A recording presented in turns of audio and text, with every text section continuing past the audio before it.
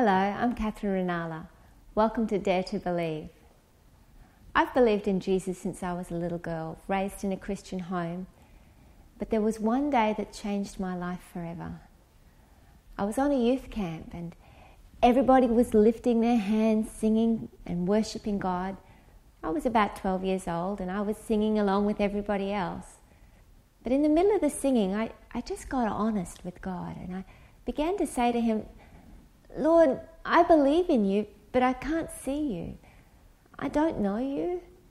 And it's hard to sing to somebody I can't see and somebody I don't know. Help, I want to know you. And right there in the midst of the worship, God revealed himself to me. All of a sudden, I began to know who he was. Paul talks about this experience and he prays that we would all have that same experience. When he said, I pray that God would grant you the spirit of wisdom and revelation in the knowledge of him, that the eyes of your understanding would be enlightened. That enlightening only comes by the Holy Spirit. The Holy Spirit wants to make Jesus real to you. He is the one that will cause you to be able to say, I was blind, but now I see. He's the one who will make God real to you. The Bible says that those who seek shall find. Knock and the door will be open to you. If you'll begin to ask God, just get honest with him. God likes honest prayers. If you'll get honest with him and say, Lord, I want to know you. Make yourself real to me. Help me see you. Help me know who you are. The Holy Spirit will come and he will reveal Christ to you. He wants to show you himself through his word. He wants to reveal himself to your heart.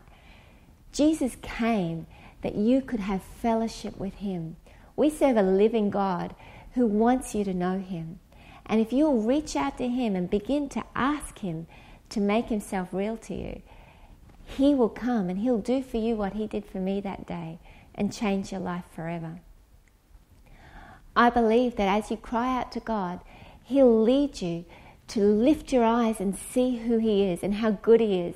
Because when you understand and you know how good God is, you'll never want anything else. He came to give us life and life more abundant. And ever since that day, God has taken me on from glory to glory and strength to strength.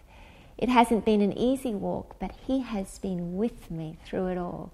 And when God is with you, the Bible says, if I am for you, who can be against you? And I've seen that happen all the way through my life.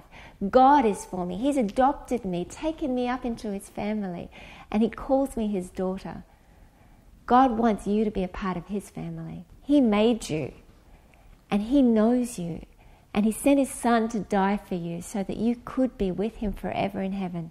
He came to pay the price for your sins so that you would be free to come boldly before him. Jesus wants you to know him. Cry out to him today. God bless you.